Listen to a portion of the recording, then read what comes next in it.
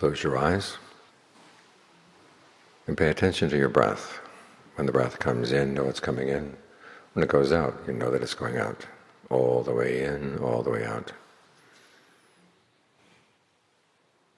The Pali word for meditation, bhavana, means to develop. You want to develop good qualities in the mind. You're being alert to what you're doing.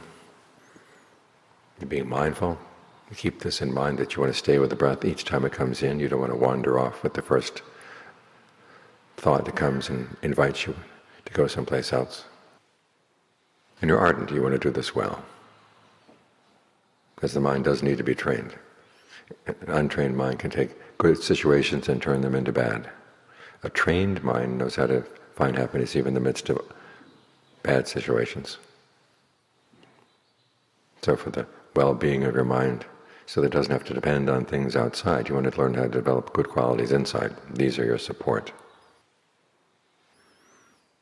We go through life and we need support, because otherwise the mind starts floundering around. We support it with good things. We support it with generosity, with virtue, and with meditation. When you have all three, then your support is complete. Generosity is a spaciousness of mind. You see that you have something that other people could use, where you're happy to give it. This counteracts a selfish attitude that can think only of itself, and that gets very, very narrow. With virtue, you abstain from doing things that would harm other people. No killing, no stealing, no illicit sex, no lying, no taking intoxicants. If you can hold by these principles, you make the world around you a much better place, a much safer place for you and for the people around you.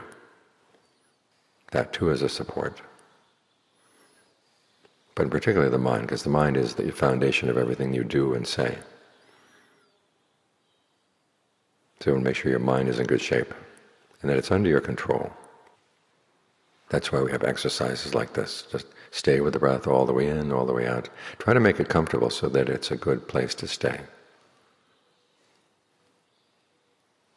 It feels good for the body. You can try long breathing, short breathing, fast, slow, heavy, light, deep, shallow.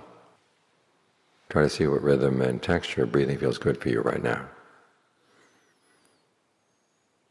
This is something you can take advantage of. There's potential inside the body to give you a good place to stay.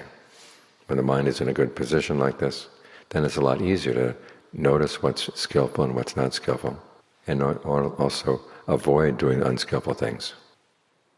Because there are times when we know that something is unskillful, but we feel weak, exhausted, or just irritated inside. And the mind doesn't think that it's going to be worthwhile to make the effort to do something skillfully. So by creating a sense of well-being inside simply by the way you breathe, that supports your other actions. So it can be skillful too. In this way your goodness is complete and it's well supported. You've just got the mind as your solid support, and the mind itself is well positioned with the breath. Think of the breath as a whole body process. You can inhabit your whole body with a sense of ease. When you're at ease here in the present moment, then as I said, it's easier to see what's right and what's wrong, and to have the energy to do what's right, even when it's hard, and to abandon what's wrong, even when it's hard to abandon it. As the Buddha pointed out, there are four kinds of actions in the world. Things that are easy to do, that you like doing, and they give good results.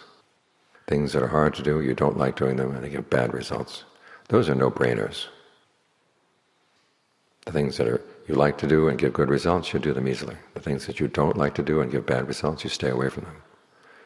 The hard ones are the things that you like to do but give bad results, or that you don't like to do but give good results.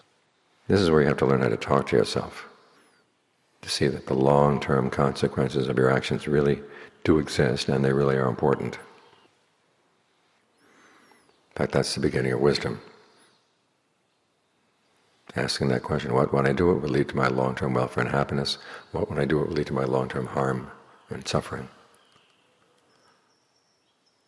Keeping those questions in mind and looking at the options that you have as you go through the day, you begin to get a better and better sense of how to shape your life in the direction you want it to go. So make sure your actions are supported by good intentions, by wise questions inside, and that the mind is supported by a good breath. This way your virtue is solid, the goodness of your life is solid. Even when there are earthquakes, you're not shaken. In other words, there are bad things can happen in the world outside, but you're not shaken by them. And you have good things to share with the people around you. This is a practice that's good all around.